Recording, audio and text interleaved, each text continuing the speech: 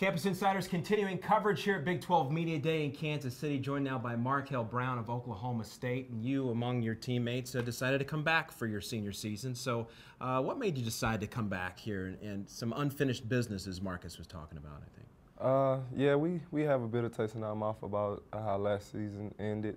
So we wanted to come back and prove how good of a team that we are and see how far we can get with this team.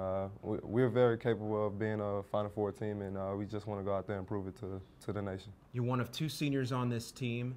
How has your leadership and you grown and developed as a basketball player, and you think it's benefited you now to be here for 4 years at Oklahoma State? It's benefited me a lot. I've been up and down on this team. I've been on good teams in this program, and I've been on not so good teams. And it's benefited me a lot, and I'm able to share those stories with players on the team now, like young guys that we have coming in, even with Marcus.